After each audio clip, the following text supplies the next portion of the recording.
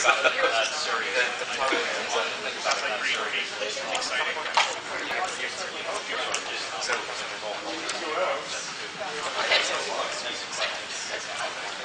so welcome to the second day of our conference. So the first speaker of this morning is on Lauda, and you can see the title right here. Thanks a lot. Yeah, thanks to the organizers for having me here. So far been a really great conference. I'm going to talk about a categorification of quantum SL2, and I think the title I sent was Extended Graphical Calculus. So if you've seen this talk on SL2 before, I'm going to be telling you some new things about that.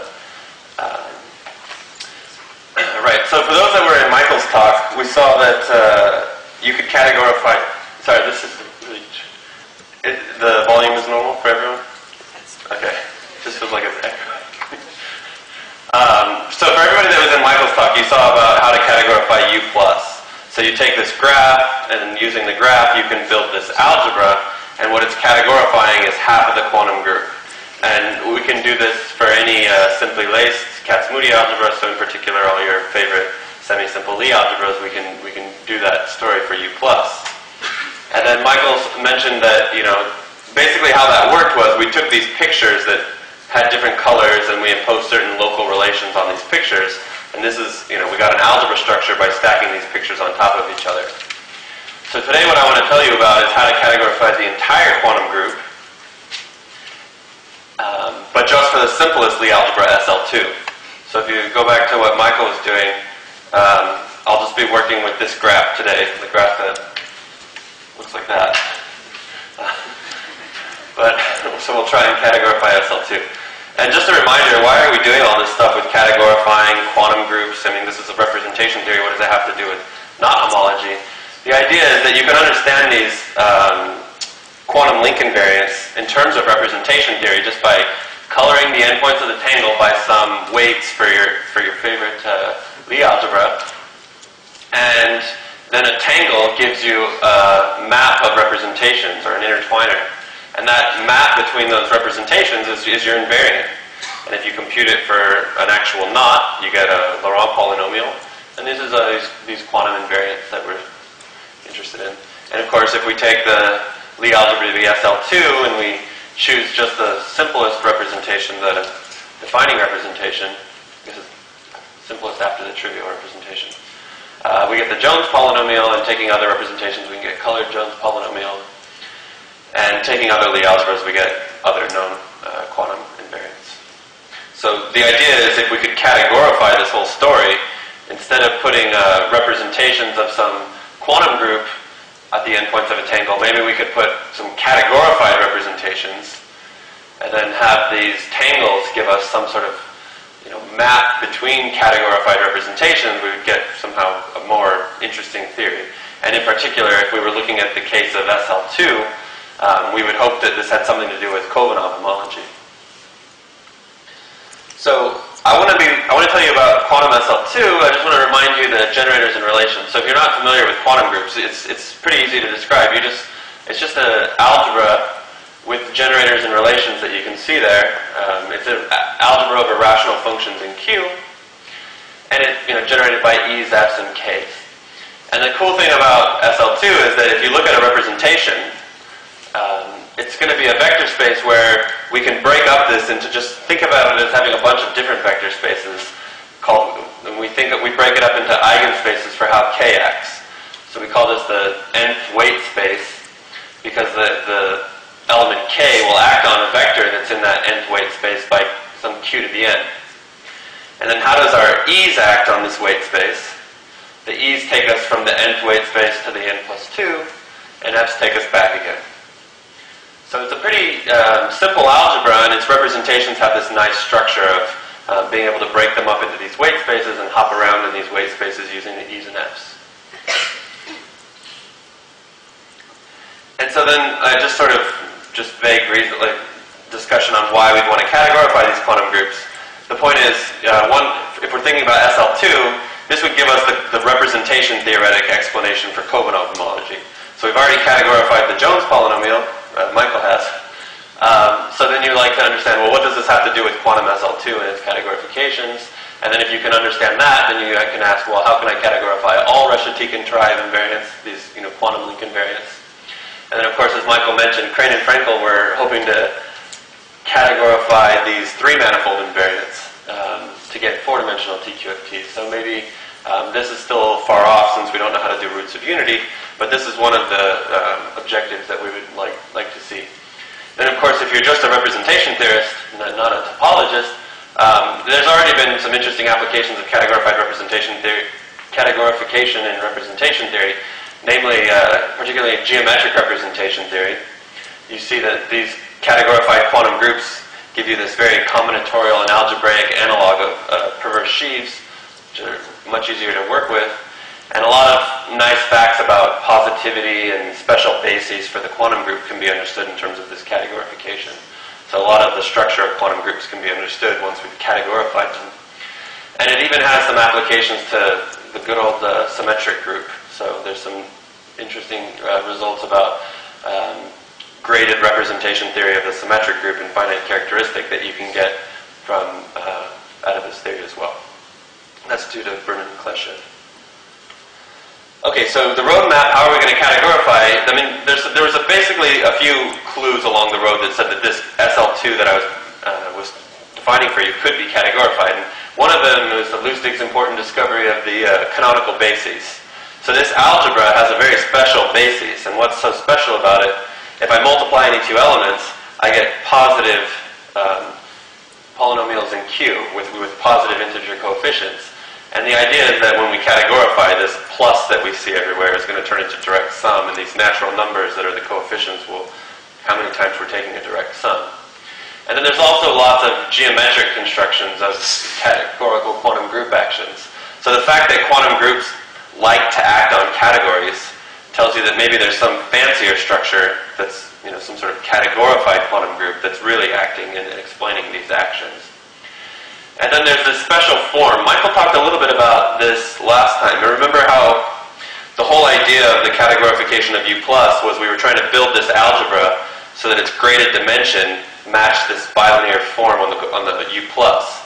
Well, you can do exactly the same story. Take this form and try and use that to tell you information about how to categorify. So this was actually a big help in trying to understand how to categorify the quantum group. The version of the quantum group that we actually categorify is called in SLN, it's due to Bailenson, Lusztig, and McPherson. And basically what you're doing is you're adding a bunch of idempotents to this algebra, or you can projectors. And what you should think of them as doing is, I have this representation of SL2. I'm going to add this new element that projects onto that nth weight space.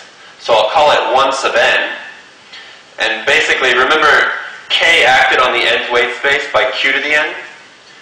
So if I've added these projectors and I have it, it's going to project onto that nth weight space. Well, how does K act on the nth weight space? By Q to the n. So we can throw out this element Q, and now we just have E's and F's and a bunch of these 1 sub n. So we've gotten rid of our unit element, and now we have a bunch of orthogonal idempotents, which project onto these different weight spaces. And then the relations just take on this nice form. The ones about the K's and the E's just tell us that E takes us from the nth weight space to the n plus 2 weight space. This was that picture of the E's hopping us along. And similarly, the F's take us from the nth weight space to the n minus 2 weight space. So we go down by 2, applying F. And then the most interesting relation, the sort of most exciting one, just turns into this relation. So it used to say K minus K inverse over Q minus Q inverse. But remember, since K acts by Q to the n, and K inverse by Q to the minus n, we just get this, what's called the quantum integer n. So the commutator between E and F is this quantum integer n.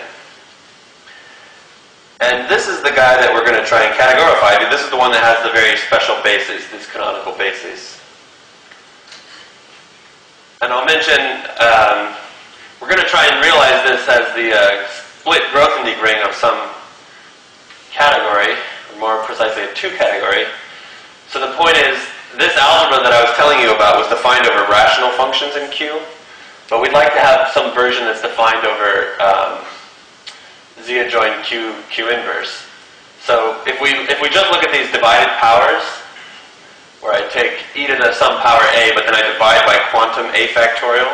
So that's the quantum integer a times quantum integer a minus 1, some big messy Laurent polynomial. If I look at just the things spanned by these guys, I'll get an algebra that's defined over the ring ZQ Q inverse. And this will make more sense when I try and look at it as the Grothendieck ring. And then, as I was saying, there's this special basis. If I choose this basis here, where it depends on the weight space n here. So if I choose the e going in front, as long as n is less than b minus a, or the f going in front if n is bigger than b minus a, whenever I multiply these guys together, I'll get coefficients in here. Yeah. You didn't actually have to choose a representation, right? You get this u dot. No. If you chose a representation, they would be projections on those. That's right, yeah, that's right. And from the perspective of representation theory, studying modules for this u dot is the same as studying modules for the other algebra that admit a decomposition into weight spaces. So if you like studying modules that have these weight decompositions, then you can just study u dot.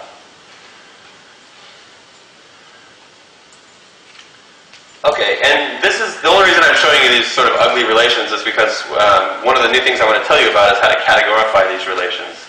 These are the generating relations for how these divided powers interact with each other. And these coefficients here, these are the Q binomial coefficients. So, you know, n over m, n minus m factorial. You can imagine some crazy Laurent polynomials. So, yeah, these are the relations, and we'll see that we can actually categorify these using the extended graphical calculus I'll tell you about later. Okay, so that's the algebra we want to categorify, and as I was mentioning, we're going to define a certain 2 category, and the Grothendieck ring of this 2 category is going to categorify u dot. So I'm going to think of a 2 category in terms of certain pictures. I'm going to represent the objects as just regions in the plane colored by these weights n.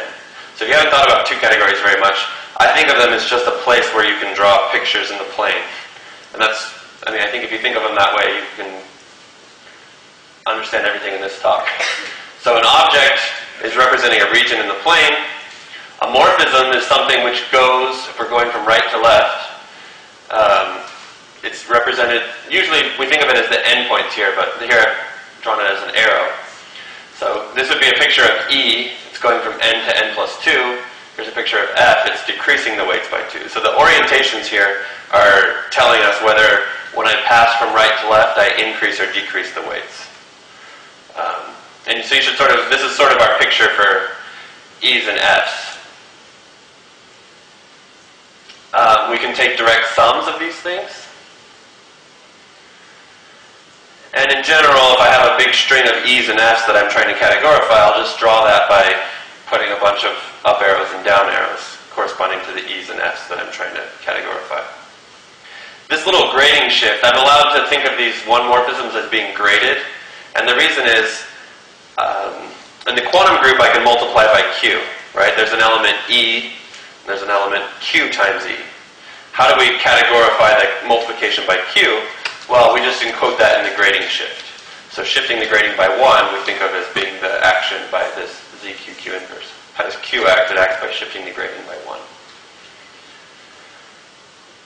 So I told you the sort of boring structure. You know, we've got these weights, we've got these E's and F's. That's just like the U dot had. What's the new stuff? What's the new thing that happens in this categorified quantum group? And that's these pictures here. So if you ignore the orientation on the first line, it should look a lot like what Michael was telling us about. It's just these crossings and the dots. What's new here is that the regions actually are labeled by weights. And the reason is the quantum group breaks up into a U plus part, the Cartan part, and a U minus part. So the U plus part we can think of as just the arrows that are going up. The U minus could be the arrows that are just going down. And this Cartan part is sort of, it's being encoded in the weights. By throwing in those idempotents, we got rid of K, but we do have these like weight spaces everywhere. And so the fact that I labeled the regions on the right and left by weights for SL2 SL2 are just indicating that we're categorifying the entire quantum group, not just the plus part. So then the only new structure that you see are these caps and cups, which tells you how the E's and the F's can interact with each other. So remember, an upward pointing arrow is supposed to be an E, a downward pointing arrow is supposed to be an F, and if you looked at that bilinear form I was showing you in the very beginning, it actually tells you that there should be a generator and that they should have these degrees which depend on n. So the degrees of the crossings and dots are exactly what Michael told you. So a dot has degree 2, a crossing has degree -2. But what's interesting is that these caps and cups have a degree which very closely is related to the region that they're floating in. So we really care what weight space we're in when we're figuring out the degree there. So here's an example of kind of picture you could build using these things. And one of the interesting, Position is read from right to left. Yeah, I'm going from right to left and bottom to top. So think about the most complicated backwards way you can imagine. So right to left, bottom to top. So that's why E takes us from n to n plus 2. The upward pointing arrow is in E. Okay, and one of the things to just notice is that you can build these closed diagrams by using the caps and cups with dots on them. And those guys will have some interesting structure we'll find out as we go. Okay, so these are the generators, but I need to impose some relations on these, some local relations that we can, that will help us simplify very complicated diagrams into simpler ones. I mean, the idea is, since these are generators, I can glue these together in any possible way and create very complicated pictures like this. We want to know how to simplify those pictures. So one of them says that I can wiggle out a zigzag piece of string. So if I ever do the zigzags, I can always straighten them out. And algebraically, what that's saying is that E and F are biadjoint. So if you've been to probably more than one of Michael's talks, you probably heard him talking about biadjoint functors a lot. This biadjointness structure seems to be sort of key when you're categorifying. These E's and F's play having this biadjoint relationship. This part of the story we probably saw yesterday. So if you forget those orientations, this, what I call the nil-Hecke relations, and this is defining an algebra called the nil-Hecke algebra, give you just these relations. So this looks like a Reidemeister 3 kind of a move. The Reidemeister 2 move is kind of interesting because it's just equal to 0. And if you try and slide a dot through a crossing, you pick up an extra term. So some sort of relation, some sort of analogs of these Reidemeister moves we have for these guys. And notice all the strands are pointing up here. Another thing that makes this graphical calculus very intuitive, which allows you to sort of apply your topological intuition to these pictures and wiggle them around, is the fact that they have this, what's called being cyclic with respect to the biadjoint structure. And all that means is, if I take an upward crossing and I twist it around like this to make a downward crossing, that's the same as if I twisted it the other way. So in general, this doesn't have to be true. But when it is true, it means that your pictures are very topological, that you can twist them around and wiggle them about. So this is true for both a dot and a crossing. If either way you twist them around, you'll get the same two-morphism. And as a result, because it's true for all of our generators, it's true for any picture. If I take a picture, draw it in the plane, wiggle it around a bit, it'll represent the same two-morphism in this 2 category as a result. So these pictures can really start being taken seriously as little pieces of topology that you wiggle around. Yep. But it matters what's in the top and what's in the bottom. Right. If you rotate it, it's a slightly different. Because they'll have different sources and targets. It's just you'll be taking like an adjoint or something like that. So it's planar tangles, right? Yeah, planar tangles. And if you fix the endpoints and then do any. Isotopies. Isotopy, preserving the boundary. Then you get the same picture. What is the additional structure coloring of the complement? Orientations coloring of complement into this numbers and those. Right. Yeah.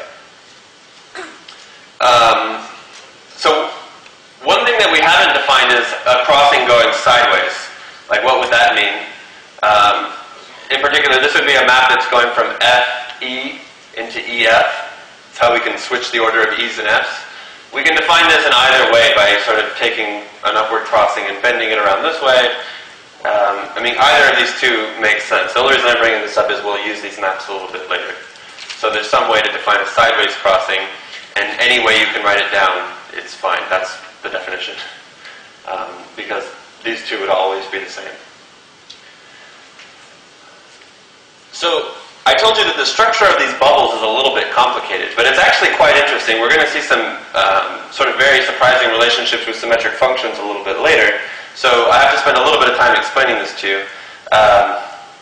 What really matters for a bubble is what its degree is. So you can almost forget about how many dots it has on it as long as you know what degree the bubble is. And remember, the degree of a cap and a cup depended on the weight that you were in. It depended on the end that it was floating in. So these guys have degree, well, if it had beta many dots on it, it would have this degree here. And the other orientation, it would depend in a different way on it. And we impose a relation that says that if ever the degree is negative, like the total degree of the bubble together with the dots, then those bubbles are zero. What we're doing is we're forcing the maps from one end to one end to have a positive grading. If we were allowed negative bubbles, then we would have lots of negative things happening. There would just be negative guys. And it's sort of convenient from the perspective of, since I told you all we really care about in this story is the degree of these bubbles, if I write this, if I put n minus 1 dots on here and then add alpha, I can read its degree off as just 2 alpha. This is, I mean, all I'm saying is just figure out what the degrees are and put enough dots to where I can just read off very easily what the degree is.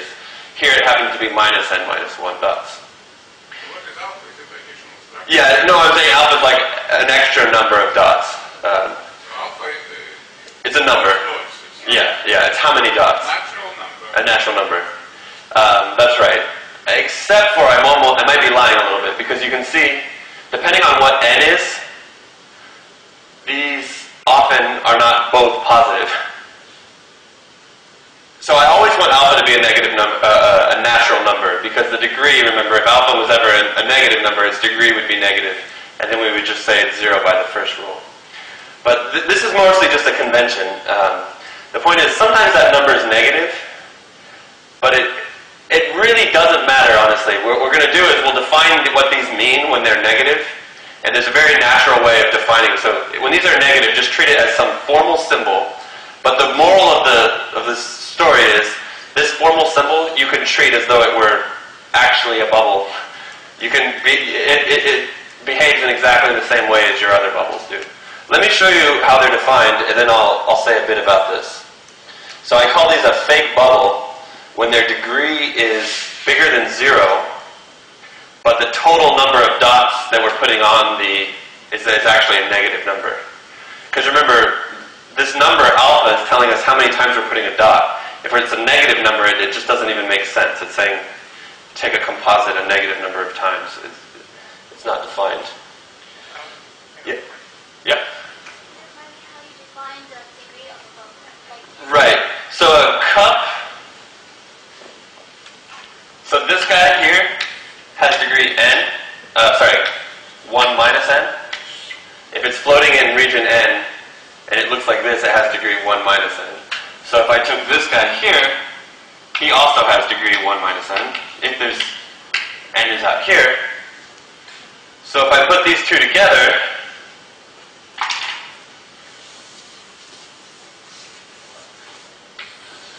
this now has degree 2 minus 2n.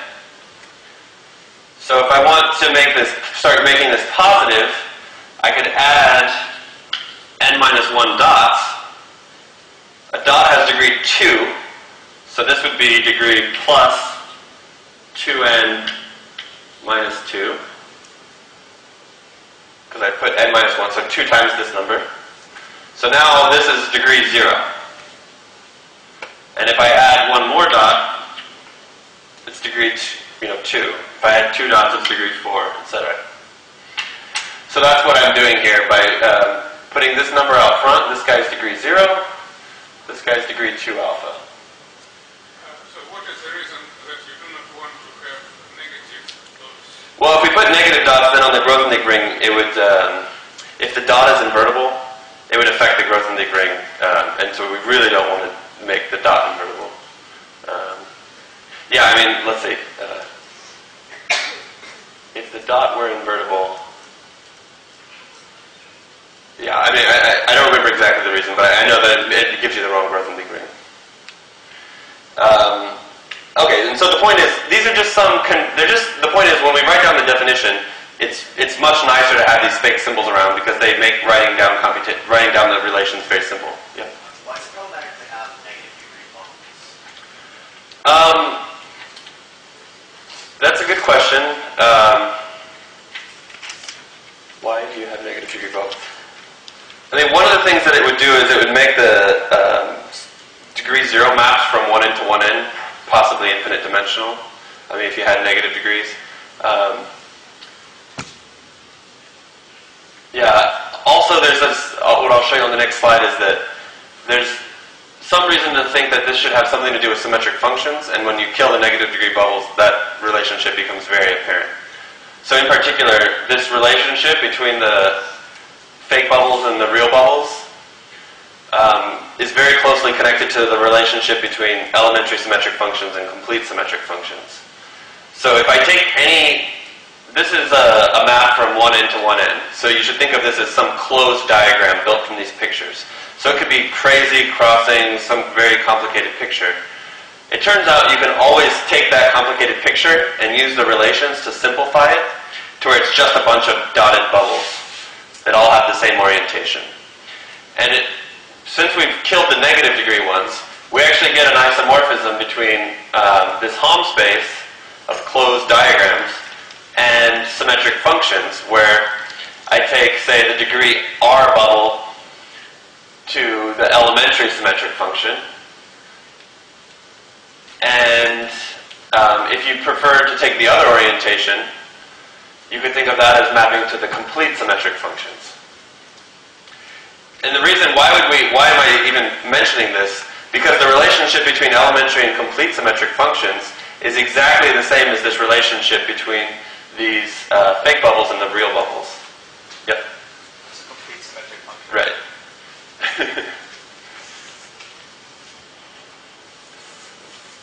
That's a very good point. So like, let's say H2 so it's like x1 squared, x2 squared, x3 squared. I'll do it in 3 variables.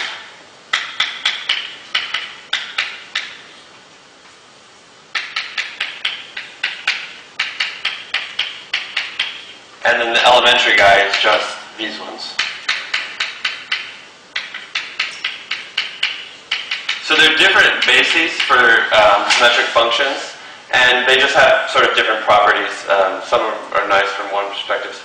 These guys, in some sense, are almost, in some sense, a dual basis, in the sense that this relationship between them is satisfied. What is the formal definition for H? Yeah, I'm not going to remember it. Is there some classic formula? Right, with I. I mean, there is a formal definition. I don't remember it off the top of my head.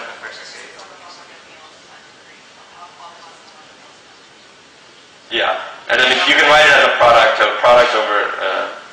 Yeah. Sum of all possible monomials of this degree. That's right. Yeah, and here it's all possible monomials with them not being repeated. Yeah. Oh, sorry, I didn't realize that's what kind of. This is well known. The other one is not known to me. Oh, okay. Sorry, the elementary ones. Okay. Yeah, these guys are where you're not repeating. You're not allowed to repeat the indices. Here you are allowed to repeat the indices. Okay. Sorry, can you show the last slide? Sure. So the point is, I'm just thinking of one orientation as being like the elementaries, where I've added a minus sign there for convenience, and one of the orientations as being like the complete symmetric functions. So they're just two different bases for symmetric functions in the same way that using the relations, I could always write any closed diagram in terms of bubbles with one orientation or bubbles with the other orientation. So this relationship, remember I told you we're going to define these, so depending on what n is, the first n minus 1 of these guys would be fake, right?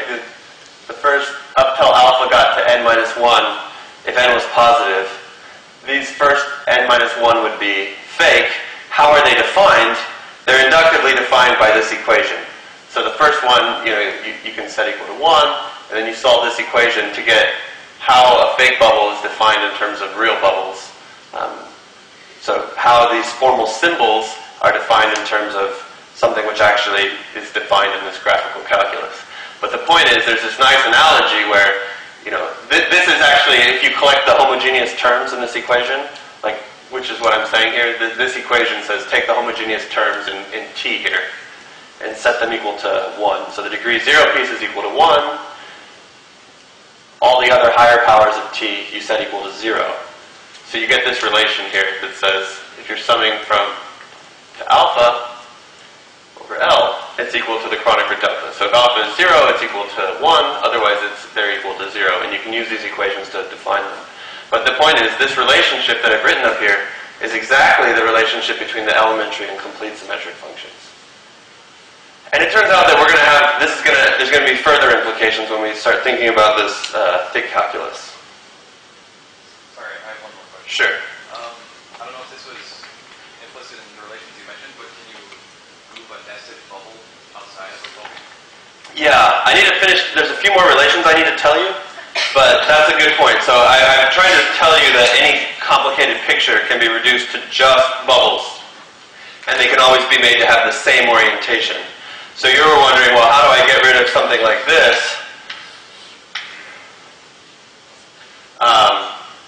Depending on the number of dots, basically the way you do this is you take this, which you could also think of as this, and you're going to tell me, well, this is 0, but maybe I need to put some number of dots here first. Maybe there were some dots here. So then it wouldn't be 0. You simplify this, you get some complicated picture like this, with there's some sum. Or you simplify this picture, moving it out that way. So basically, using the Reidemeister 2 type relations, you can go from taking a bubble on one side to putting it on the other side. So we used not only the Reidemeister 2 move, but we also used isotopy invariance to say that this picture was the same as this picture. Sorry. No, this one's okay, right? What got screwed up? Oh.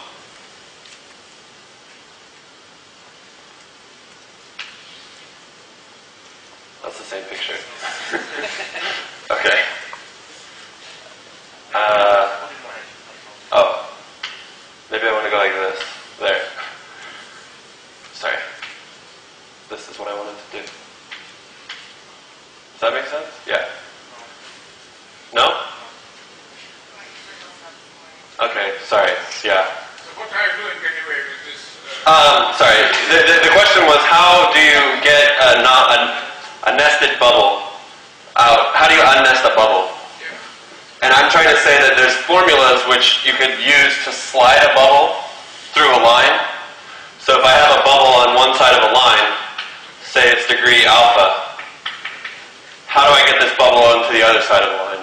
And I'm saying the way you do it is you use a combination of Reidemeister moves and isotopy invariance, which I was attempting to draw and getting my orientations completely screwed up. So there is a formula that says something like, if you slide this over, you get some combination of putting dots here and lowering the something like this with some coefficients.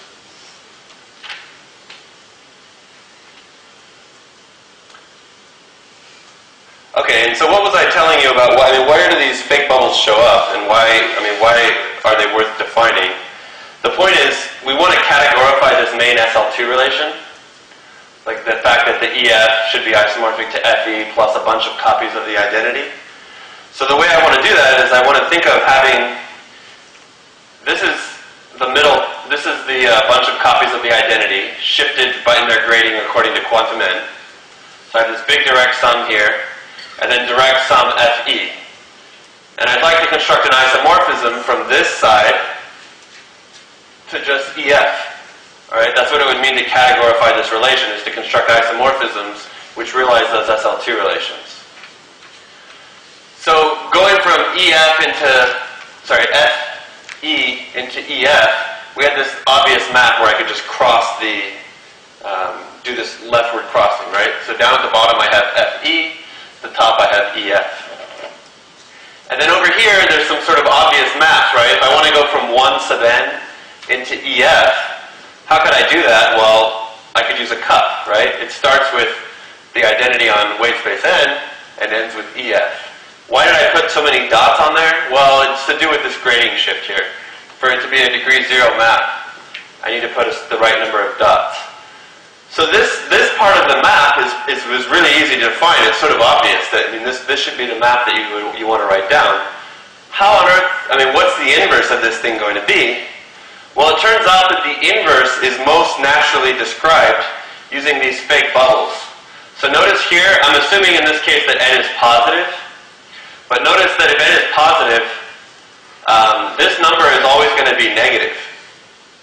It'll be a positive degree, but it will be a negative. These guys are always going to be fake bubbles. So I'm using those fake bubbles intrinsically in how I'm defining the inverse of this map. So if you're asking me, well, why did you go through that? The fake bubble stuff seemed really complicated. Why are you using it? Well, the inverse of this map is very complicated.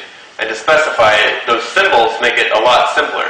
Imagine if I had to use that inductive definition of the fake bubble. Writing down this inverse would be horrible, and it would depend on n in a very complicated way. Using the fake bubbles, I can write it down in a nice, simple way. And so finally, you get these last relations, which are some analogs. Yep, sure. In this proof, so finally, can you combine all the pieces of this puzzle to a simple picture?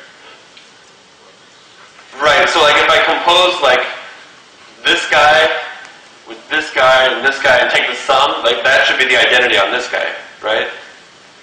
The identity on EF should be the sum of all these maps. That should be one of our axioms, for example.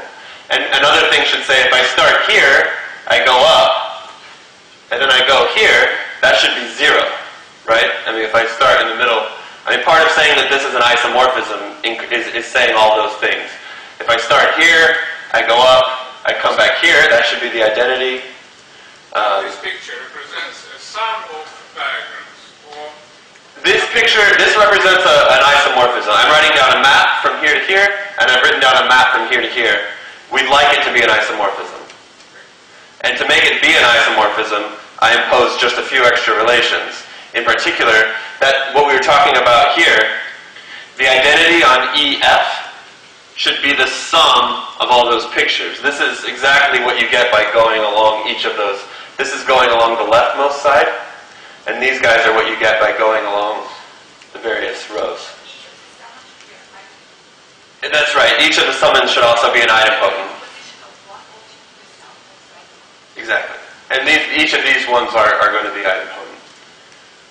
And the fact that like we want to get, I mean, this top relation is also related to the fact that we want that map to be an isomorphism as well. This is what happens if we go along the left side and then get some bubbles glued on. Or another way to think of these is just that we have some analog of Reidemeister 1 move and some analog of Reidemeister 2 move when the orientations are going up and down. It's very complicated analog because in particular this sum involves these fake bubbles, which are these inductively defined symbols. So it's quite complicated in general to do a Reidemeister move. But let me point out, if n were negative, this whole term is 0. Sum to n minus 1, this whole entire term would be 0 if n were negative. So in that case, for negative n, if you have an E on the left and an F on the right, you can just pull them apart.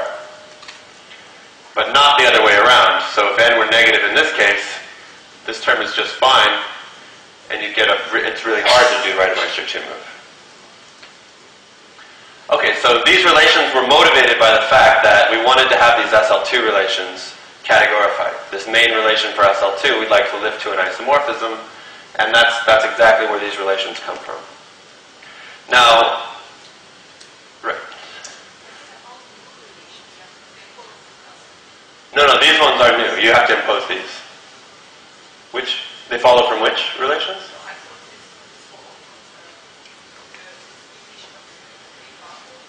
The definition of fake bubbles follows from these, but I don't know if it goes the other way around. So these are axioms, right? These are axioms, yeah. Sorry. It was a very, very long description of the axioms for this 2 category, but we're now done. So we had these isotopy invariants, adjoints, nil-Hecke relations, and then these crazy ones, and that's it. So this is the fine? This is the 2 category. This is the guy who categorifies U dot. Say it again, please. What is the total, the complete list of axioms? Okay, right. Let me just go through them real fast. Okay, here, biadjointness and nil-Hecke. Okay. Topological invariance, which is these ones. This is just a definition. We can forget about that. This is an axiom that negative degree bubbles are 0. This is just a discussion. This equation follows from the other ones. And then this is motivation. We want this relation to be categorified, and that leads us to these 2 axioms. So everything that was in a blue box was an axiom, and that's the list. The fake bubbles follow from, the infinite Gauss-Riemannian relation follows from these, but I don't think the other way around, but we can talk later. I don't want to talk about it. So one issue that we didn't really talk much about was these divided powers. How do you categorify the divided powers? If we're interested in this integral version where I have these divided powers showing up, how are you going to categorify that?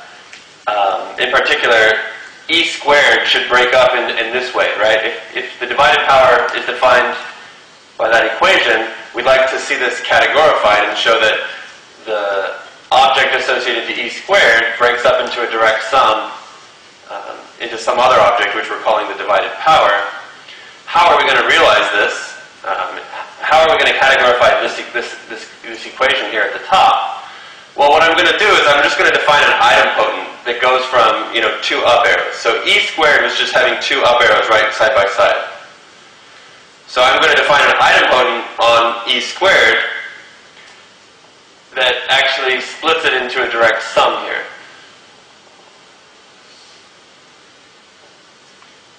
So I claim that, I guess we saw this in Michael's talk, that this crossing with the dot was an idempotent. And how do you prove that? Well, you use that nil-Hecke relation. The top is the nil-Hecke relation.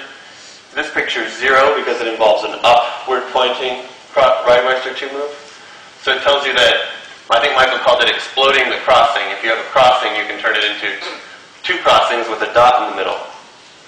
So in particular, if I take this guy and multiply by itself, I get this, which I can just write in this way using that top relation. And what I want to do is I'm going to actually define the divided power to be the image of that idempotent. And it turns out that if I look at this idempotent and 1 minus that idempotent, I actually get, those 2 things are going to be isomorphic. So anytime we have a ring and we have an idempotent, we can get a splitting in this way between the idempotent and 1 minus it. So in the Karoubi envelope of this 2 category, so now I'm extending this 2 category a bit, I want to look at a place where idempotents split. So here I'm normally talking about just formal pictures, right? I'm just saying, here's a diagram. But now I want to say the image of a certain diagram. Well, what does that make?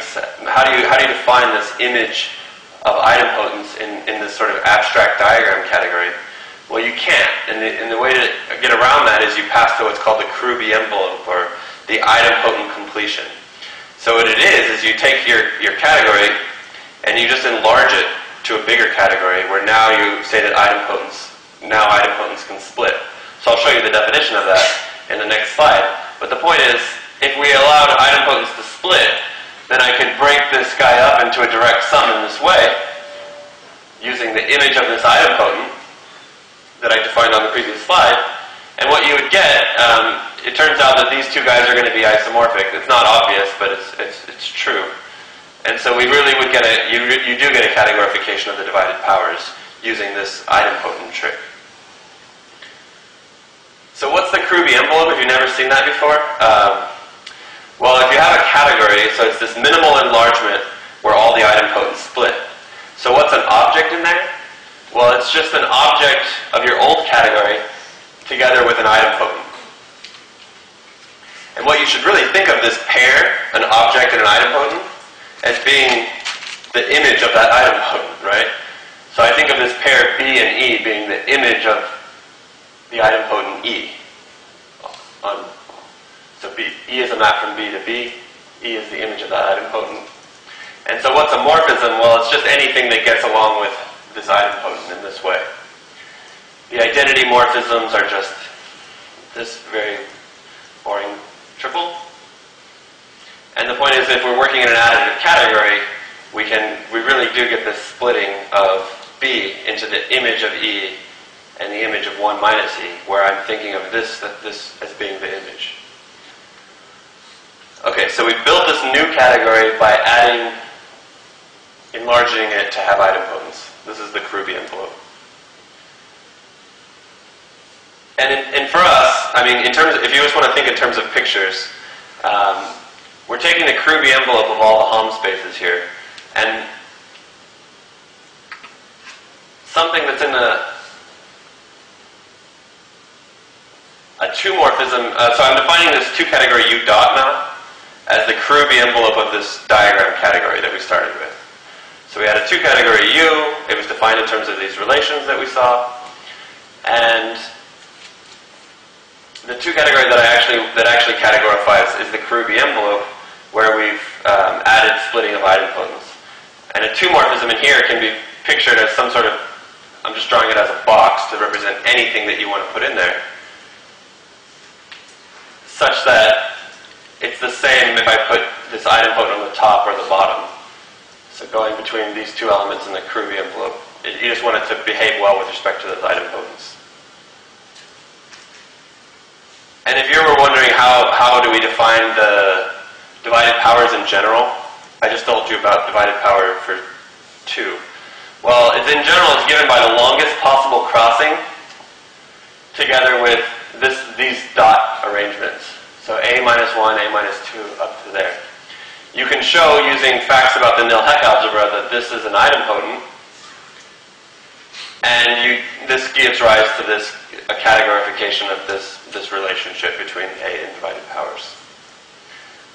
So this is not obvious that that's an idempotent. I'm just saying that you can show this is an idempotent, and this is how we define divided powers in general.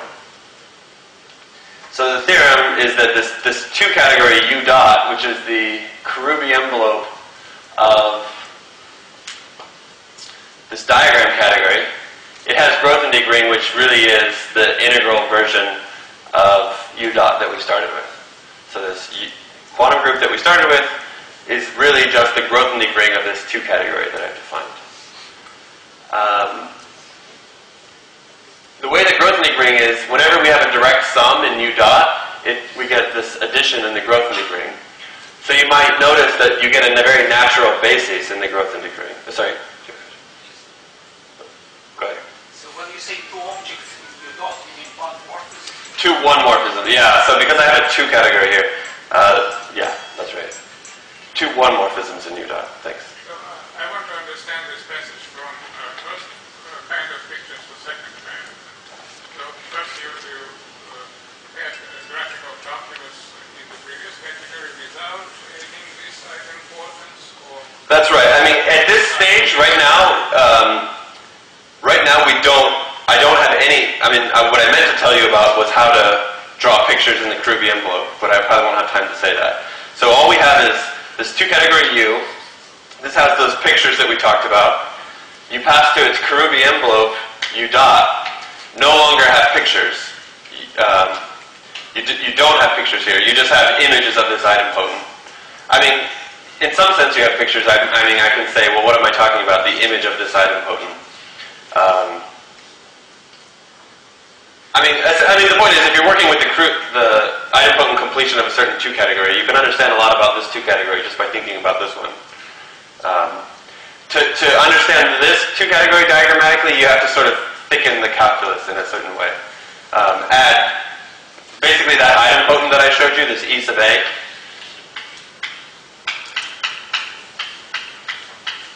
So over here, this looks like, you know, this crazy, complicated picture with some dots.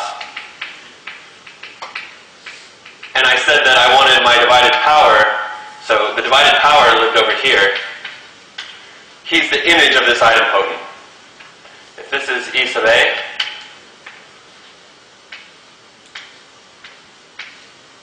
so here's an idempotent, and I'm saying the image of this is what I want to be called this. Is it related to what was called magic weave by Khovanov? Which was called what? Magic weave. I don't know about this at all. Yes. Is it like magic weave? You mean the Jones-Wentz project? Yes. Oh. No, I mean they look formally they look like that, but they're not Jones. I mean, there's no direct relationship. No. I mean, just that I'm drawing this box to mean this picture. That's the only similarity, is that I'm using boxes. Okay, so, right, Michael? I mean, you in lower case, you can use boxes to denote different morphisms of the products. That's all. Yes. It's just box. It's impossible. Box is the morphism of that product. That's all. There it was possible, but you needed some division.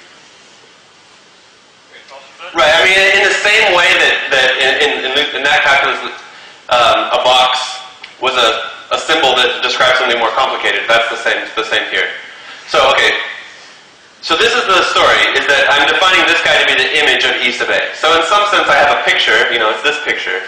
It's the image of this thing.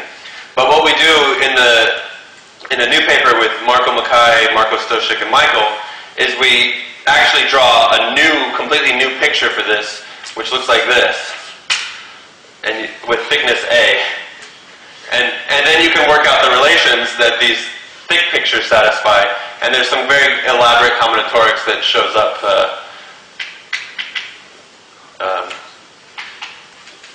that show up in this way.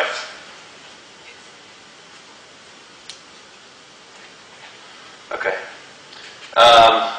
Okay, so the point I wanted to make is, you know, whenever we have a direct sum of one morphisms in U dot, in the Grothendieck ring, we get this, you know, symbol of X plus the symbol of Y in the Grothendieck ring. But you'll notice that there's a very natural basis that arises for the quantum group. As soon as we have this categorification theorem, as soon as I know that the Grothendieck ring is the quantum group, well, I automatically also know that there's a very special basis for the quantum group. Namely, the basis given by the indecomposable one morphisms. So just take those one morphisms that you can't break up into a direct sum of anything else. Those guys are going to be a basis in the Grothendieck ring.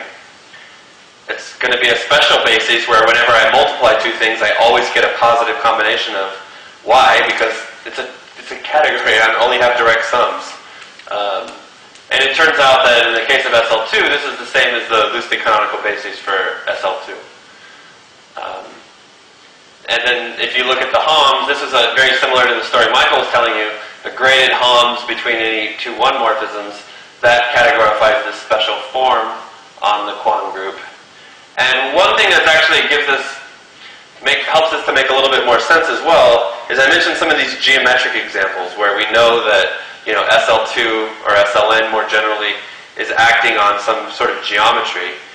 In particular, there's this example where it's acting on cohomology rings of certain flag varieties. And this two-category acts in that setting. So in other words, I can actually show that all those weird relations I was writing on the board are satisfied in this examples of these representations on these flag varieties, or categories of modules over these flag varieties. And sort of there's a extension of this work. If you take what Michael told you about yesterday, this rings are new, and think of those as being the sort of upward strands, and you combine the SL2 part that I just told you about now, you get a definition for any Karoubi algebra, any semi-simple Lie algebra, you get a 2 category. And for SLN, we showed that it had the right growth and degree. And we conjectured that in general, it also categorifies the quantum group. And I think this is in Ben Webster's, one of his new papers, he's shown that this is true. Okay, so and there's also there's some related 2 categories that were studied by Chuang and Ruquier that sort of have that fit into this picture as well. Also, there's geometric notions. As I mentioned, there's lots of interplay between geometry and the representation theory, and this is in the work of Kaudas, Kemnitzer, and Makata, where these geometric notions of categorical SL2 actions were studied. So I think I'm going to call it quits here. Sorry I didn't get to tell you about the extended calculus, but it's probably a lot for one day.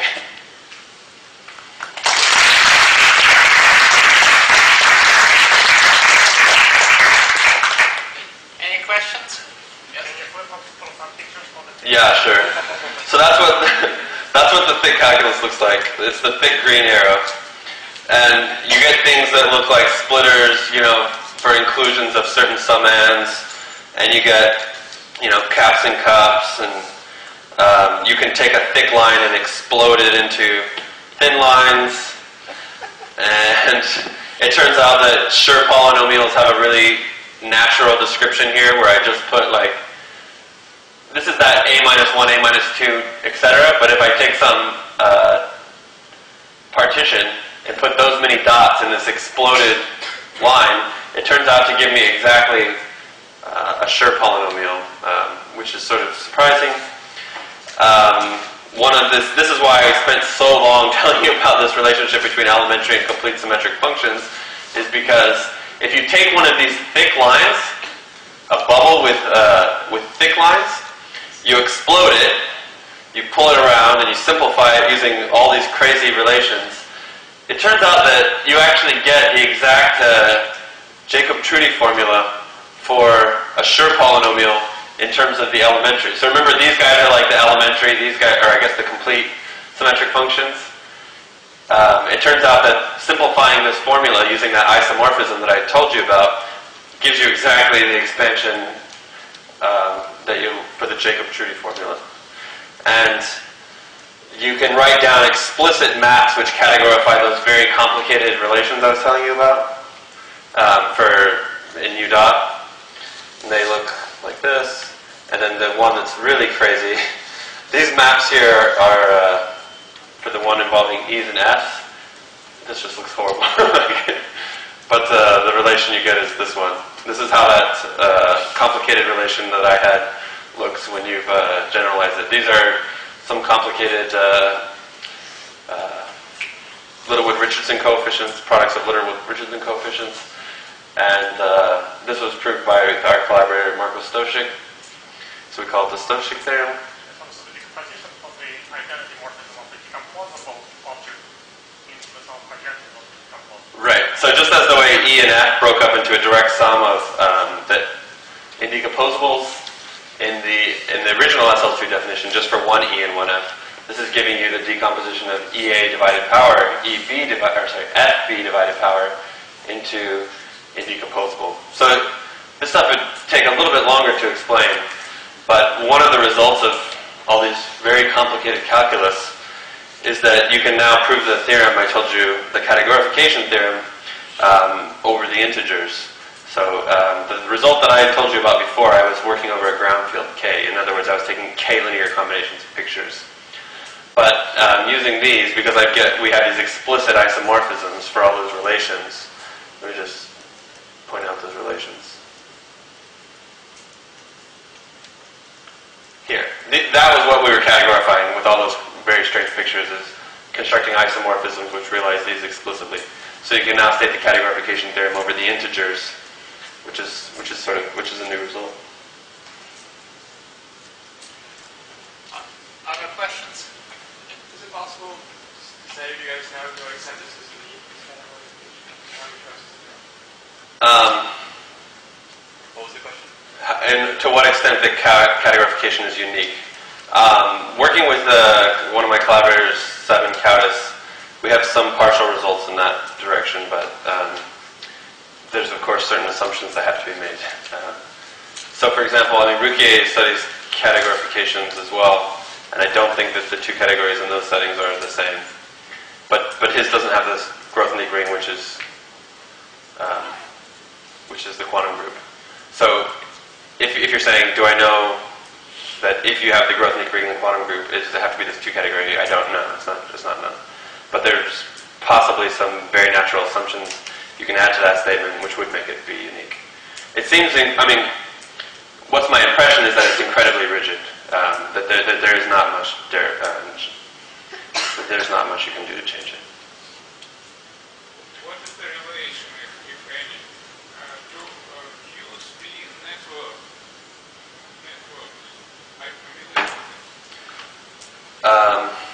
Not enough, I guess. It looks very similar, but much more complicated in detail. And it was just from SL2, so it's the same algebraic origin, maybe not that much categorified, but containing the same ingredients in a formal way. It's also planar picture. Right. With projectors, and it was used for phase models, which were very useful. Do you know any relationship to Q-spin networks? What was the beginning of the question? Do you know what's the relationship to Q-spin networks? So I think when you categorify Q-spin networks, I guess if it has a boundary, then it should give you a function which will commute with the action of simplify if you solve Q on the categories. So is there some map between... I think there should be, I don't know what obviously people are working with, but if you have a specific boundary, it gives you the morphism of magic intelligent products of software representation. Right? So optimization is to get a faster between triangular categories which can be defined as topology. And that function should commute with the action of simplified functional solve on those categories. Okay. So you're saying that the Q-spin network should be categorified, and then you would expect that this would be... That the function should commute with the action of simplified functional solve on those categories. Certainly the uniform spin networks are all expressed in terms of determinant p-values, so you may be able to get some relation by going to the categorification of determinant p-values, and thereby categorifying the full spin network. that sounds like interesting. I know one of Michael's students, Ben Elias, was working on categorification of tempo V, but maybe...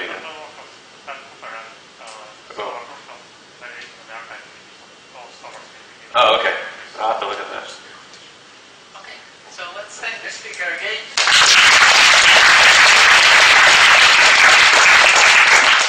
So the next talk begins at 10:45, which is in about 10 minutes.